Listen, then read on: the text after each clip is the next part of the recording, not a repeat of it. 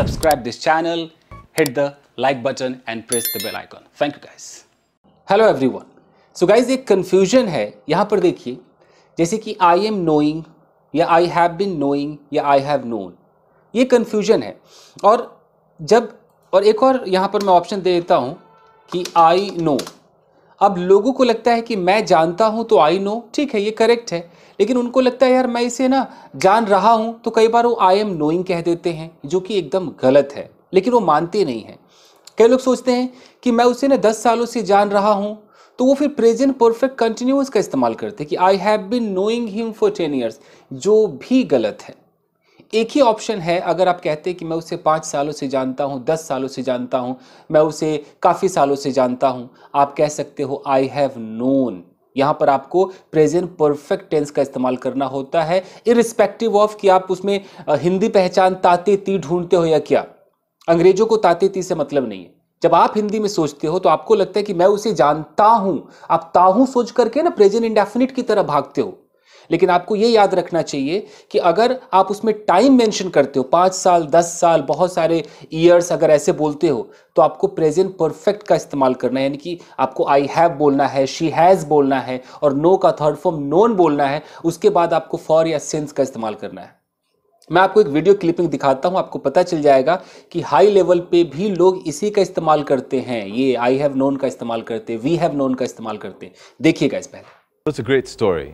Anand Al Rai sent me a message and said I'd like to meet you for a film that I'm producing, and then we set up the meeting. He came and met me. I've known him for very many years, and I've known him for very many years. तो देखा आपने कि कैसे हम I have known का इस्तेमाल करते हैं हाई लेवल इंग्लिश कॉन्वर्सेशन में, या we have known, she has known, यानी कि प्रेजेंट परफेक्ट का इस्तेमाल करते हैं। ऐसा क्यों होता है?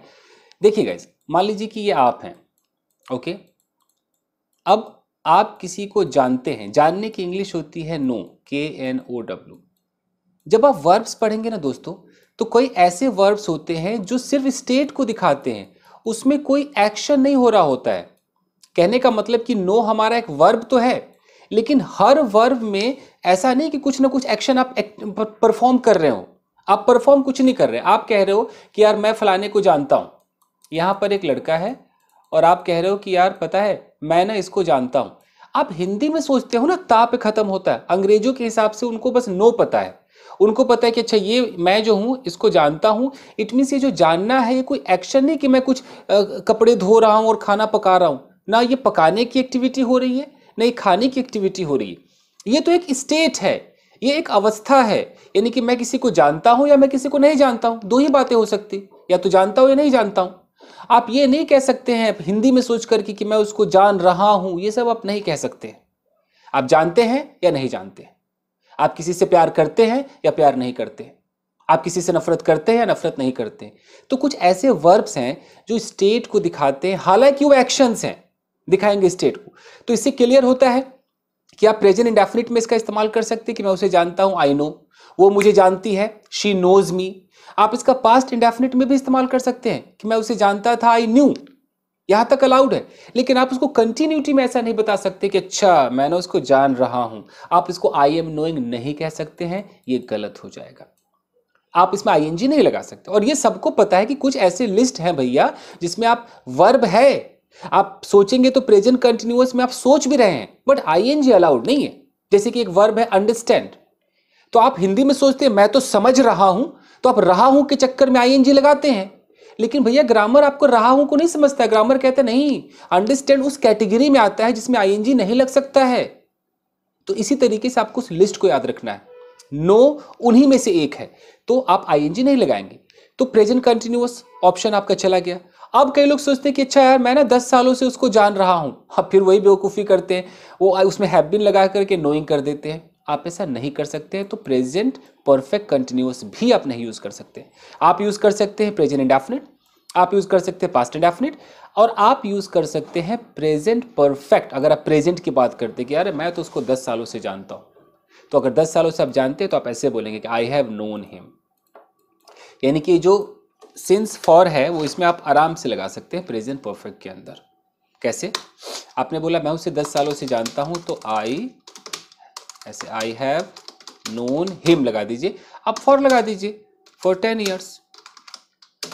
आप ऐसे इस्तेमाल करेंगे। यहां तक कि अगर एक लड़का है, मैं आपको बता दूं कि यहां पर एक लड़का है, ओके, और इसके पास एक कार है, इसके पास एक कार है, तो इंग्लिश में क्या बोलेगा? मेरे पास एक कार है, आई हैव अ कार, ऐसे ही बोलेगा ना, आई हैव अ कार। लेकिन अगर ये लड़का बोले कि यार 10 साल से मेरे पास एक कार है, तो क्या लगता है आपको कैसे बोलेगा?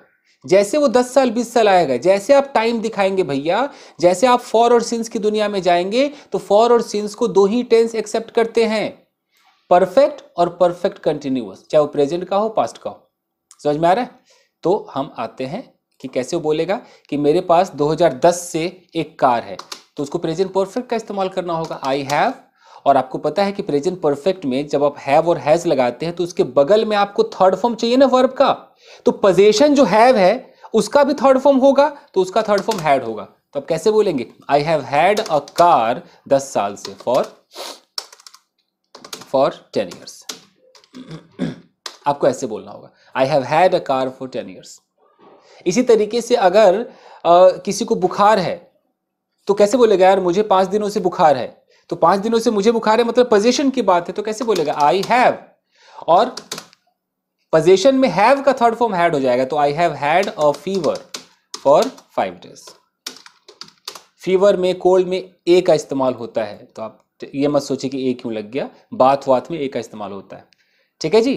तो ये है आपका प्रेजेंट परफेक्ट जो इन जगहों पर इस्तेमाल होता है। यहाँ तक कि आपने वो सुना होगा कि यार वो 5 साल से गांव में है, तो आप कैसे बोलेंगे? शी हैज़ लगाएंगे, और बी मतलब होना, तो बी का थर्ड फॉर्म बॉस बिन होता है, तो she has been in the village 5 सालों से, फॉर 5 ईयर्स। आपको इसका सहारा लेना पड़ेगा। ठीक है जी? आप बोलो कि वे दोनों 20 साल से शादीशुदा हैं तो आप क्या दे आर मैरिड बोलेंगे? जी नहीं, मतलब ही नहीं बनता। आपको क्या बोलना है? They have been married for 20 years. अब ये लोगों को नहीं पता है ना, बहुत लोगों को नहीं पता, उनको लगता है कि वे शादीशुदा हैं, वो डायरेक्ट इसको इज आर एम में समझते हैं कि अच्छा दे आर मैरिड, वे शादीशुदा है, तो यहां तक करेक्ट है। लेकिन अगर आपने टाइम दिखा दिया, सुन लीजिए मेरी बात, अगर आपने टाइम दिखा दिया 5 साल से 10 साल से, तो आर नहीं चलेगा, बिल्कुल नहीं चलेगा। आपको आर हटाना होगा। आप ऐसे नहीं कह सकते कि they are married for 10 years, आप ऐसा कतई नहीं कह सकते। दिस इज रॉन्ग, ये गलत हो जाएगा। आप माने या ना माने आपकी प्रॉब्लम, बट सच्चाई यही है, ये गलत है। आपको क्या बोलना होगा? दे हैव बीन मैरिड बोलना होगा फॉर 10 ईयर्स। मान लीजिए गर्लफ्रेंड बॉयफ्रेंड है, अब उन दोनों से हम बात करो, कह रहे हैं हम लोग 2 साल से रिलेशनशिप में हैं, अगर ऐसा बोलना है तो क्या बोलेंगे? वी आर या वी हैव बीन? सोचिए, we have been in a relationship for 2 years.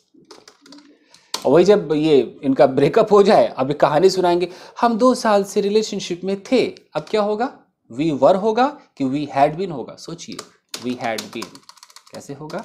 We had been in a relationship for 2 years. ठीक है जी? इस तरीके से उसे 2 दिनों से बुखार था, जैसे वो बातें पास्ट की हो जाएंगी तो हम हैड लगाएंगे कि he had a fever, he had a fever for 2 दिनों से, फॉर 2 डेज। ये सच्चाई है। यानी कि अगर पास्ट में दिखाना हो तो आपको पास्ट परफेक्ट पे जाना पड़ेगा, प्रेजेंट में दिखाना हो तो प्रेजेंट परफेक्ट पे जाना पड़ेगा। ओके? वे एक दूसरे को 10 साल से जानते थे, अगर ऐसा बोलना हो तो क्या होगा? दे हैड लगाना पड़ेगा, और they had known each other 10 सालों से, फॉर 10 ईयर्स। 10 ईयर्स। ओके? किसी का तलाक हो गया, मुझे बोलना है यार वो 10 साल से शादीशुदा थे, तो कैसे बोलेंगे? They had been married for 10 years. इस तरीके से। अभी कोई शादीशुदा है, मैं बोलूँ अच्छा आप कितने साल से आप लोग शादीशुदा हो, तो एक तो जिनको नहीं पता वो जुगाड़ करके बोलते हैं अच्छा when did you get married, अपना जुगाड़ कर ही लेते हैं, वो कर लेते हैं when did you get married, तो इससे भी उनको आंसर मिल जाता है। बंदा कहता है okay I got married in 2012, अगर किसी ने ऐसा बोला। और अगर उसे बोलना है कि यार हम 10 साल से शादीशुदा है या 9 साल से शादीशुदा है, तो बोलेगा we have been married for, उसका आंसर होगा we have been married for मान लो 10 ईयर्स। और हम इसमें क्वेश्चन पूछे कि आप कितने साल से शादीशुदा हो, तो हम हाउ लॉन्ग लगा सकते हैं, how long have you how long have you been married, हम ऐसे कह सकते हैं। नहीं तो आप फॉर भी लगा सकते हैं कि फॉर हाउ लॉन्ग, ऐसा भी बोल सकते हैं, पर ज़्यादातर लोग हाउ लॉन्ग बोलते हैं। For how long have you been married. ठीक है जी, यही आपको बताना था कि ये कन्फ्यूजन दूर हो गया होगा। अब आप बोलिए कि हम यार भाई साहब हम ना वर्षों से एक दूसरे को जानते हैं, तो we have known each other for years. ठीक है जी, तो बस आज के लिए इतना ही दोस्तों, मिलते हैं अगले वीडियो में। Children take care, keep practising and have fun. Thank you guys.